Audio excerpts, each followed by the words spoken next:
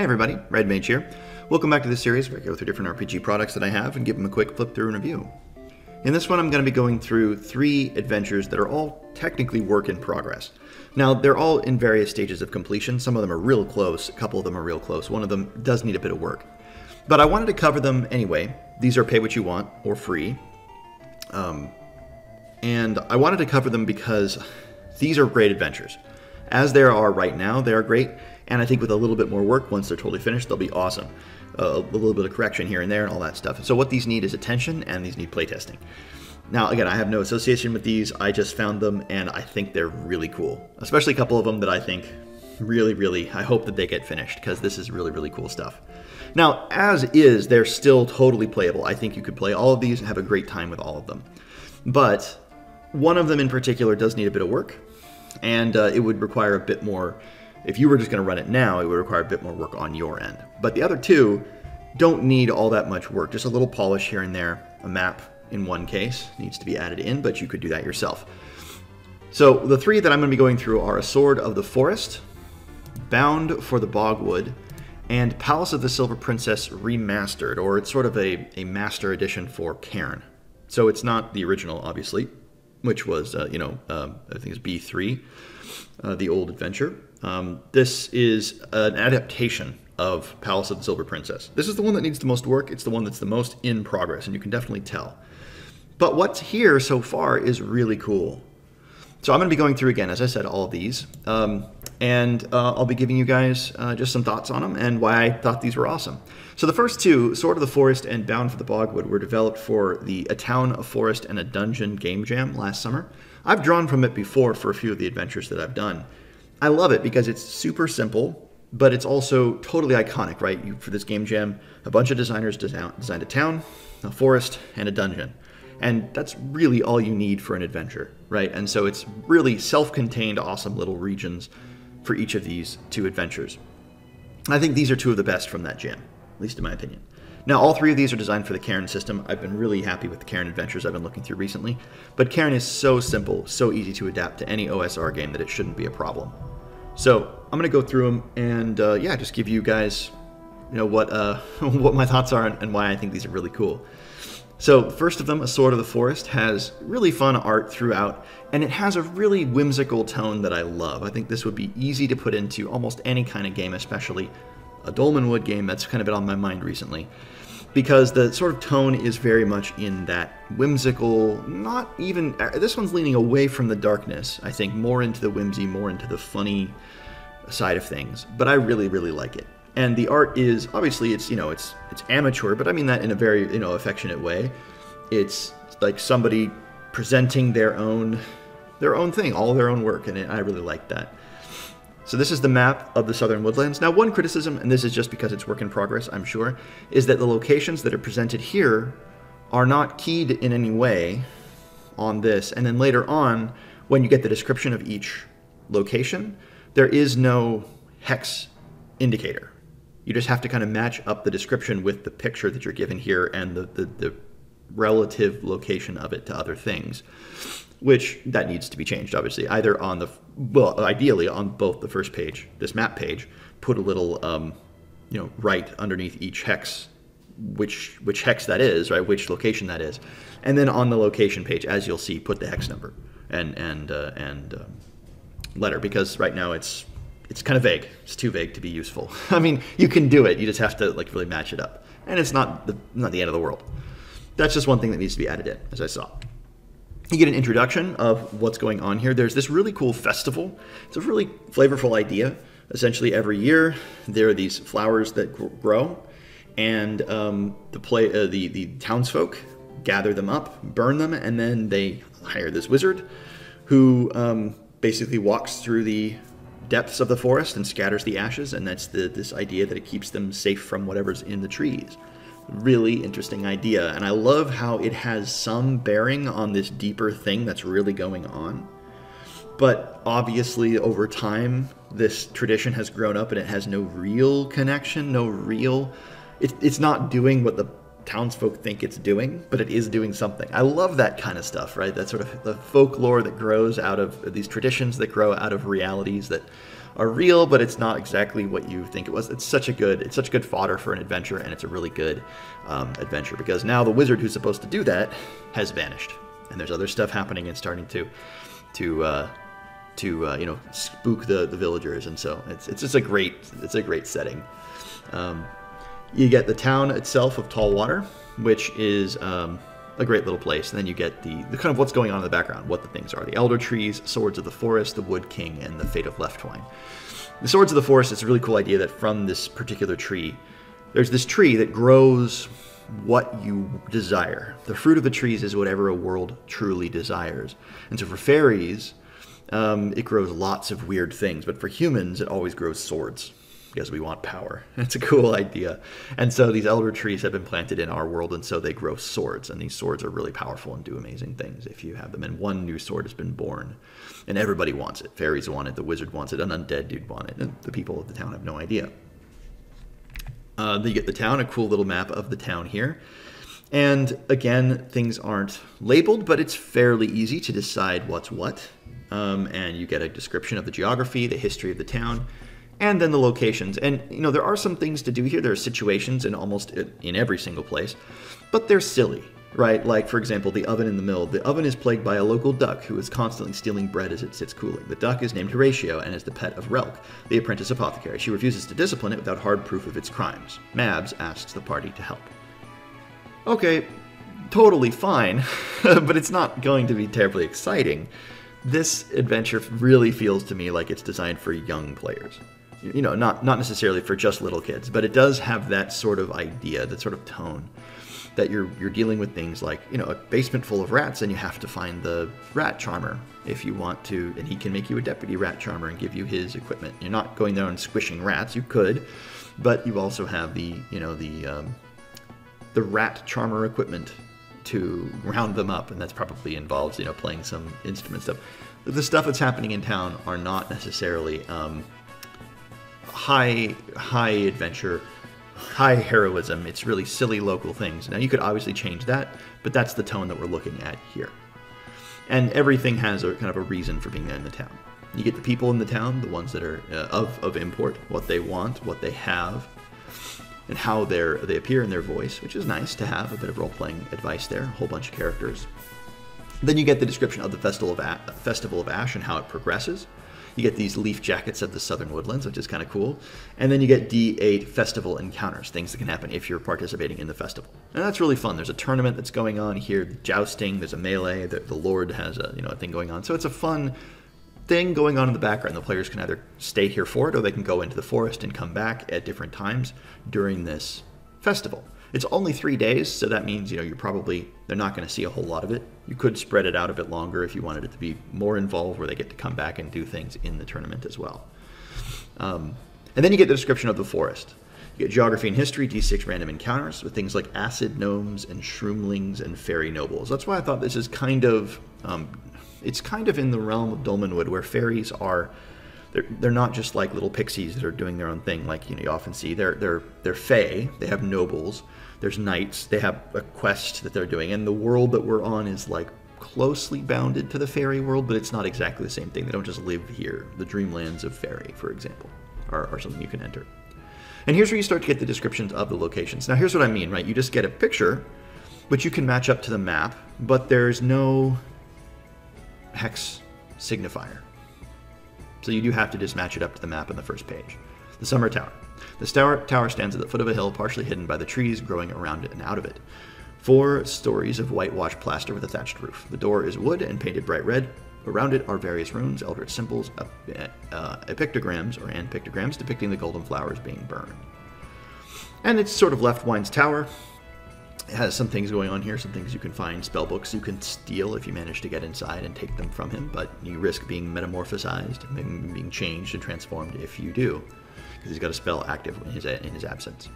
Cottage Hill with the Exiled Philosopher, which is great. You have Riddle Bridge with a troll and some sporelings. The Woodsman's Camp and the Champion of the Forest, who is an Ent that's decided he's going to destroy these men, but he's dressed like a knight because he knows that's what humans do, so he puts on armor and attacks people. That's really funny. You've got the Great Oak, which has these acorn elves and acid gnomes. Essentially, acorn elves are little acorns. They're sort of like acorns with legs. And they have overthrown their monarchy. They've kicked out their ruler, and they've established an anarchy, a pastoral utopia. They are enjoying their lives free from their parasitic aristocrats. Everyone is in bands and playing the new music, ocarina, freak, jazz. Life is good. It's so funny. I just think this is amazing. There's an old songbook in here. The acid gnomes are also nearby. They're only 2 feet high, but to an acorn elf, they are giants. The prince has hired them because the acorn prince is exiled to a distant tree. He's the rightful heir, and he wants to return. And he's got a criminal frog wizard, and he's hired acid gnomes. And you get the tone, right? As I said, it's silly. This is definitely really lighthearted. It's not high fantasy, high adventure. It feels much more like Over the Garden Wall or something like that, which I think is actually, strangely enough, the inspiration of the next book that we're going to read, which is Bound for the Bogwood. But I think it feels like that. It feels like something silly and lighthearted. Maybe there's a little bit of darkness under there somewhere, but it's more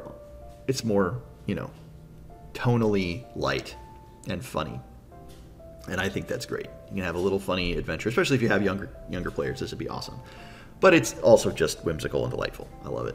The Stone Witch. There's a witch who's been turned to stone. Merwig, the Forest Witch. She tried to petrify the Shambleman, but he has armor that reflects magic, and so it reflected right back on her, and so she's trapped. And she knows a lot about what's going on if you can somehow find a way to free her. In her house, she has a spell, so you have to find her house, which is the Striding Hovel.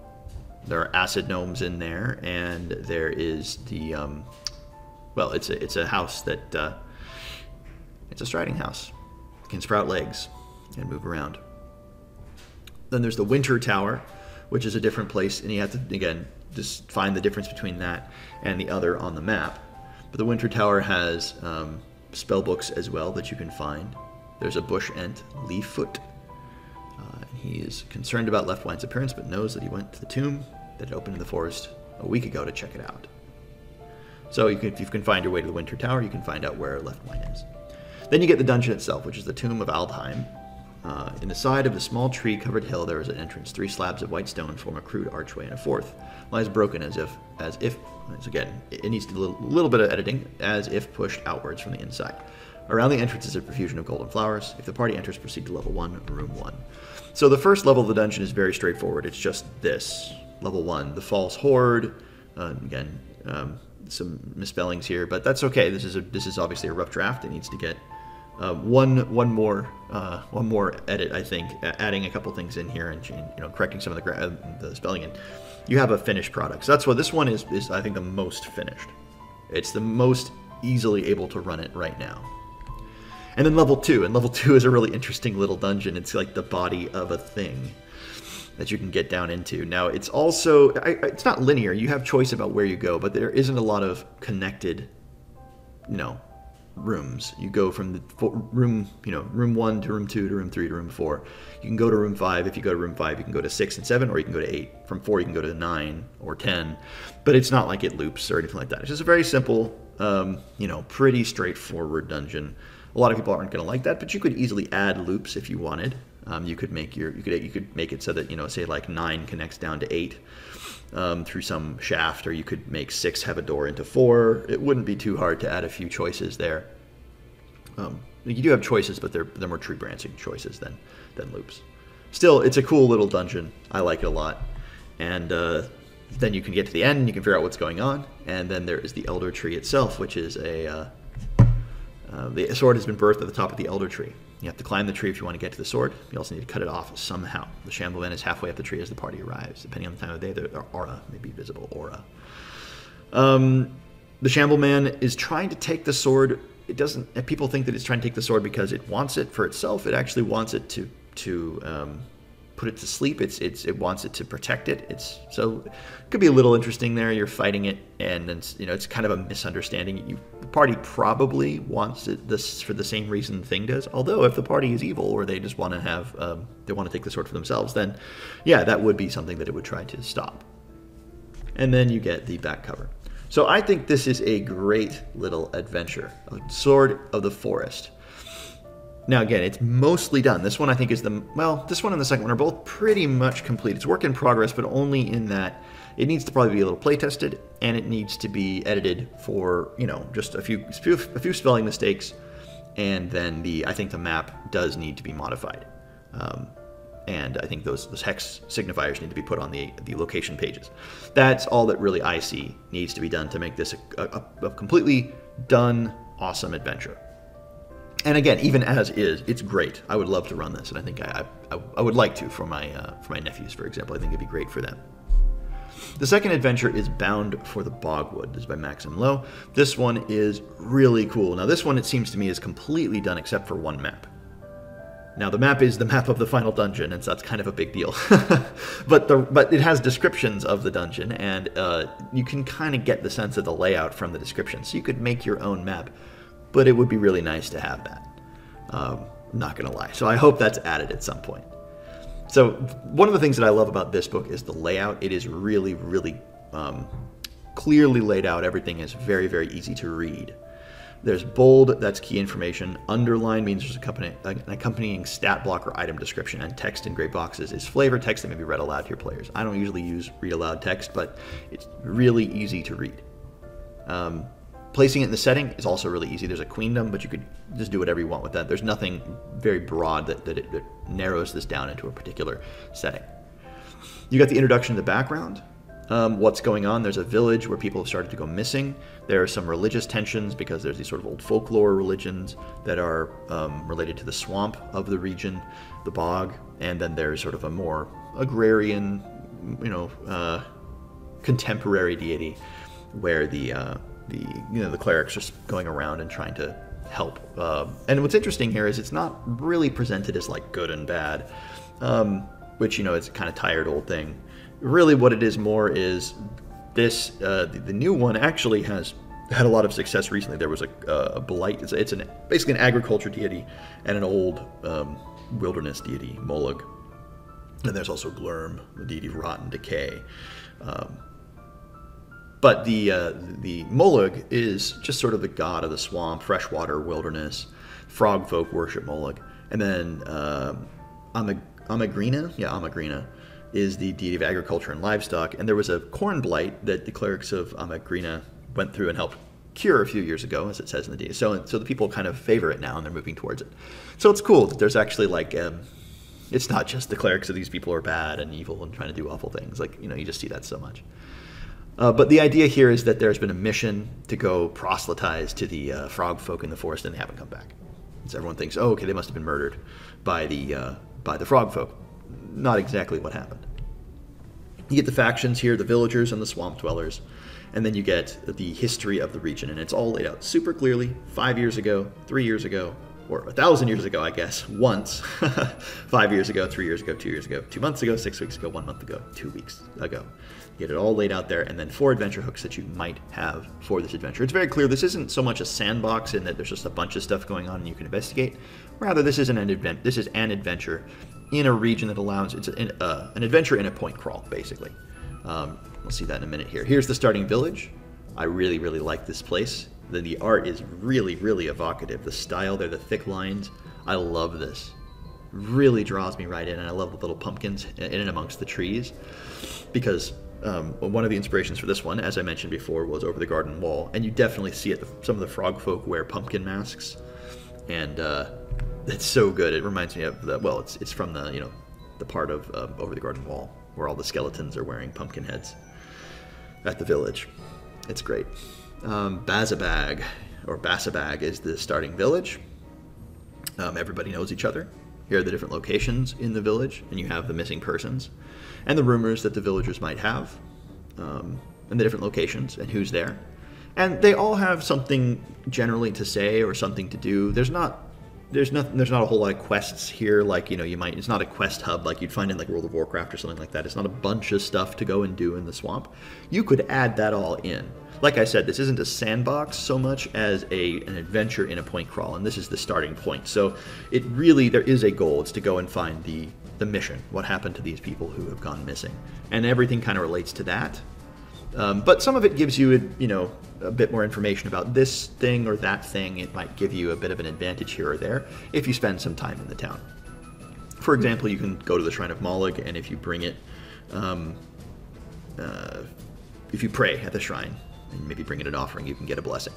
And they're actually pretty good. You can cast Shroud at will at once the next 24 hours without fatigue. You can tell safe food from poisonous food intuitive for 24 hours. You can communicate simply with small forest animals for 24 hours, or no creatures will attack you whilst you sleep in the swamp tonight.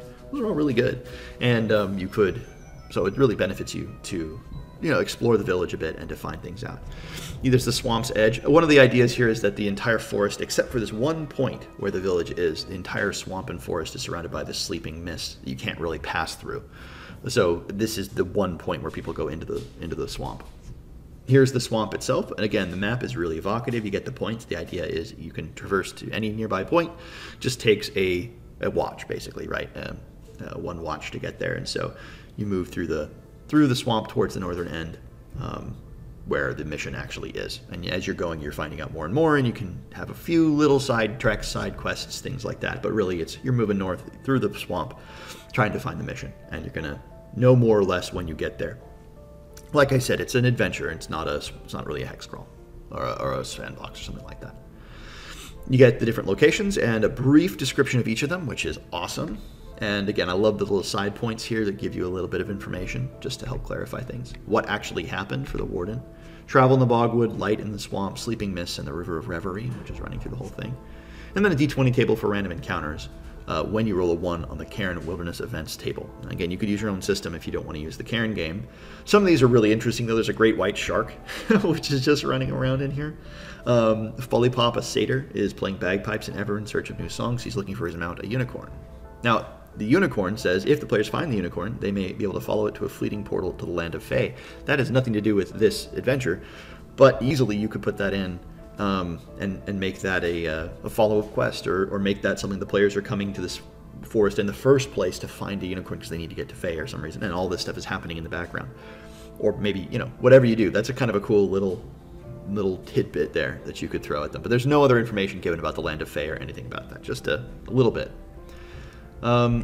What's the frog folk aren't evil. There are some of them who are kind of more intense, if you will, and they have been attacking the mission, but not all of them are that sort of zealous. And really, the mission was first attacked by a creature in the woods that's been kind of polymorphing them and turning them to stone. There's a hunter that might be able to help you out, Flesk, who's in the frogfolk village. Flesk could tell you what actually happened at first, but she's still really hurt, and maybe, again, it's one of those things where maybe what you need to heal her is something in the swamp. Players have to go find. Right, so there's stuff you could just add in to make it a little bit more intense, but you definitely don't have to. Hedge Witch, the Gnome Hill, the battle sites, Ikimur, which is the lizard folk village, the Great Tree, Mind of Molag, the abandoned village, and then the Sinking Temple. Now, the Sinking Temple is the dungeon. It says, clearing, see the following page. Map. That's the map of the Sinking Temple. You're going to have to do it yourself, because then you get the description of it exactly as it is, what it is, where it comes from, what happened here, and why the survivors are here. And you just get the surrounding region, the gardens, the vestibule, the Great Hall, the chamber, the flooded chamber, the sacrificial hall, and the natural cavern. And then you get the appendix. So, as I said, that's missing. But that's the only thing that this adventure is missing, is just that appendix. Once you get through it, you're going to be, the only thing it's missing is the map, not the appendix. And if you can add in your own map, which the description is clear enough, you could draw your own dungeon without too much difficulty.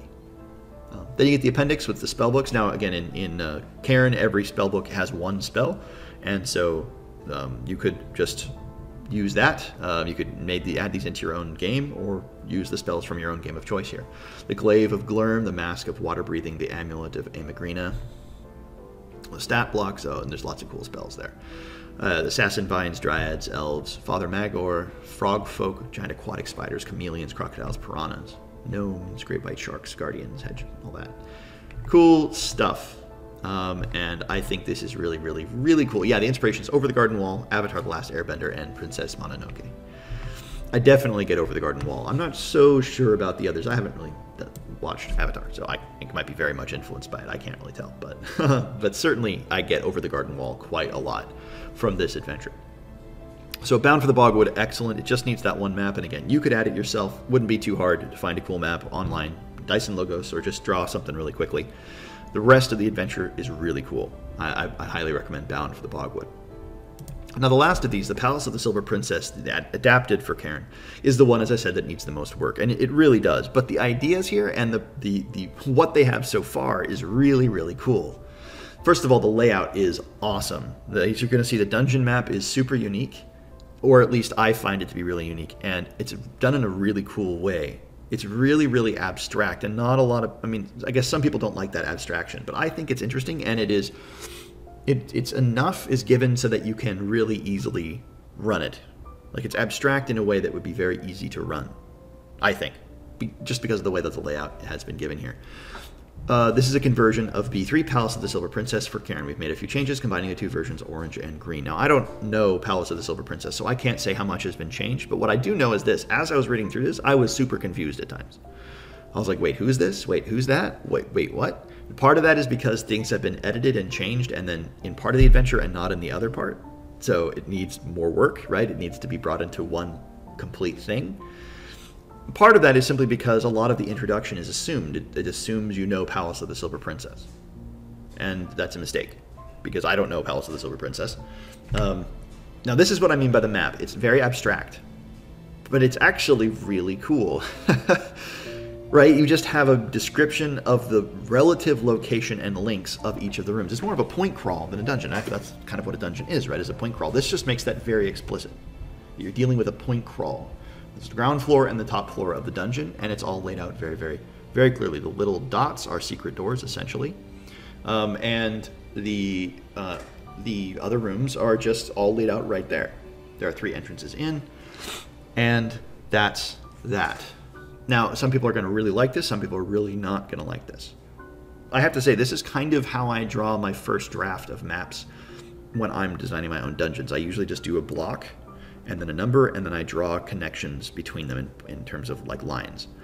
I don't try to draw my maps very visually appealing. Part of that is because I'm not an artist. I can't draw anything that's visually appealing, so I try to do it more mathematically. But in that sense, this appeals to me because this is kind of how I design my maps. At least, again, at first, when I'm first just starting off with a dungeon and trying to get relative position and stuff. And I think it's actually fairly easy to read. You know, you're in room 1. Well, room 1 has 4 ways out. You can go to room 2, you can go to room 4, if you find the secret door, you can go to room 3, and then eventually, as we'll see in the adventure, the doorway to C opens up and you can go down to C. It's a corridor. And then from that, you can go to 5, 6, 7, or 8, or to another corridor, or to another corridor, right? So you can pass down. Very straightforward. You have a D6 random encounters on the wilderness table, and then you get a timeline. Now, the timeline here is one of my criticisms is that it just has a bunch of names, and I don't know who they are.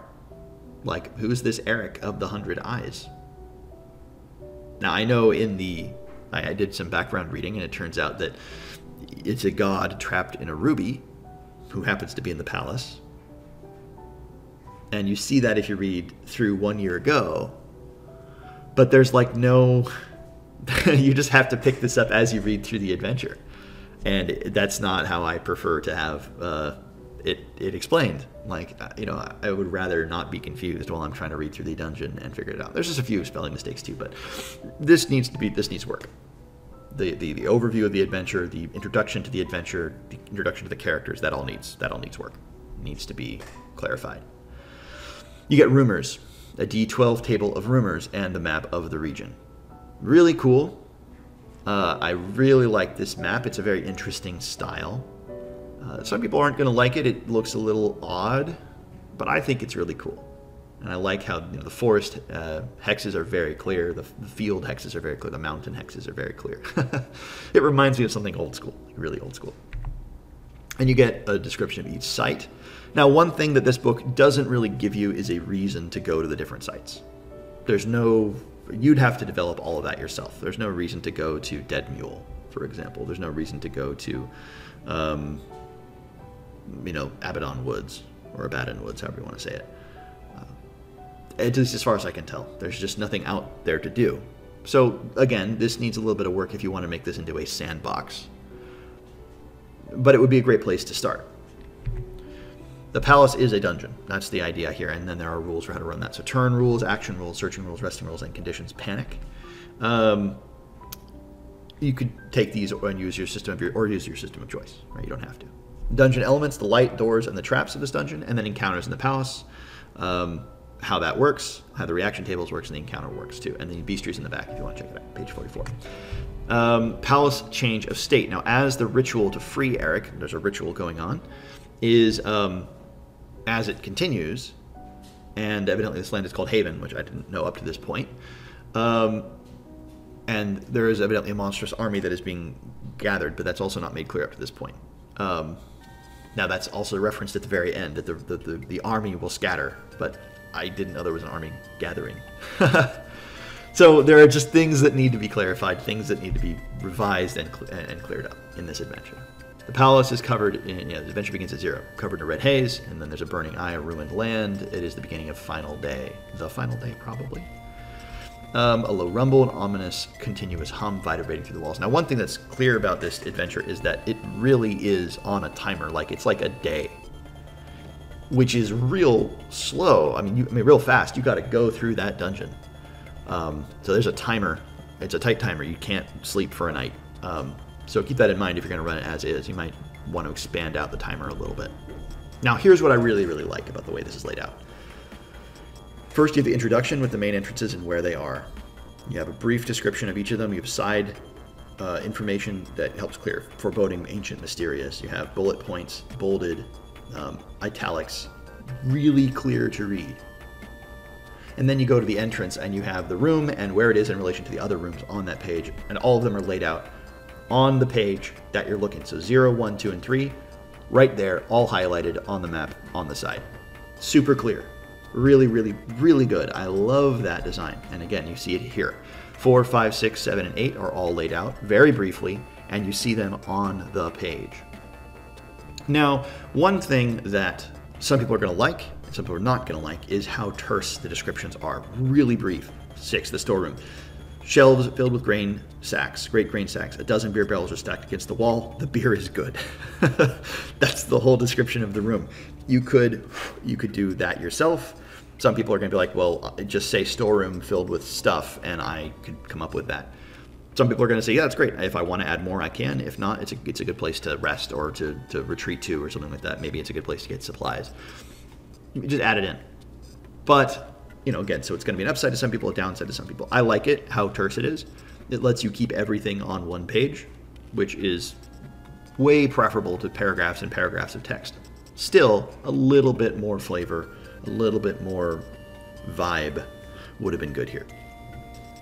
But it's an adaptation. Remember, I think there's an attempt to remain faithful to the original, but again, or at least to compress the original. I don't know. I haven't read the original, so I can't say. Then the section, once you're past the entrance, 9 through 12 are the caverns. You've entered the caverns with barracks, deserted barracks. Sunken bath, a pink pedestal, or something like that. Yeah, pink pedestal, mosaic room, steam room, tavern, temple. So you've got a cavern temple, on the 2 pages here. Now, eventually, as you're going to see, this continues on. It's great. Monsters are highlighted with that old orange M and bolded in brackets so you know what you're fighting. And then the maps stop. And for the rest of the book, the maps are not present. And it definitely is clear this is where a lot of the work simply wasn't done yet. There are more spelling mistakes in here. There's more stuff that isn't clear. Eric is spelled with a C and a K back and forth. Little things like that, but very clear there was a bit of a rush at this point to just try to put it together and finish it, rather than to really clear it out. I should say clear it out, really to clean it up and polish it and make sure it's done. But it's good. It's still a good adventure. It seems interesting. It has a lot of the old school, like, there's a random doppelganger here who just wants to kill you. And there are two women who are going to try to steal from the party after befriending them. And it's like, okay. That's an old school thing to do, rather than a much more fleshed out, much more interconnected character. I don't necessarily like this adventure for the dungeon itself. I think it's great. It's a big palace, and I always like big palace dungeons that aren't like ruined, crypts underground. I think something other than that is cool, and so I really like this one. And I think that there's a lot here. It'd be fun to explore. There's good treasure in places, but you're going to have to do a bit more work on this one in order to make it really engaging to your players. But if you're interested in a palace adventure with, a lot of really cool areas, I think that's cool. What I like about this book, and why I kind of highlight it here, and why I really would like it to be finished, is because of that map design. I really, really like that. And I want the rest of the adventure finished that way, and maybe revised once the writing revised, and then I can add in connections and I can riff off what else is here. But just that, I really would like those maps finished, because that would make this adventure, regardless of what you think about the descriptions of the rooms or all that stuff, it would make it really cool. It would make it really cool. So I would check this out, give them some feedback, and give them some playtest feedback, maybe try to use it, because I would like this to be finished. And again, I know like anyone could go in and finish up these maps. It's a lot of work to do, and I get that they wouldn't, that they probably don't have time to do it all the time. It's not their main project. This is a pay-what-you-want product. It's not something they can just put together very, very easily. But still, I think it would be cool. All right, well, Palace of the Silver Princess, Cairn Edition, Bound for the Bogwood, and A Sword of the Forest. 3 work in progress adventures for Cairn, but they're all really, really good. Again, the first 2, very little work would be required to make them totally, I mean, they're basically done. And they are Cairn, which means they're rules light enough that you could port these into any system of choice. I highly recommend all 3 of these. Hope you guys found this interesting, and I'll see you in another video.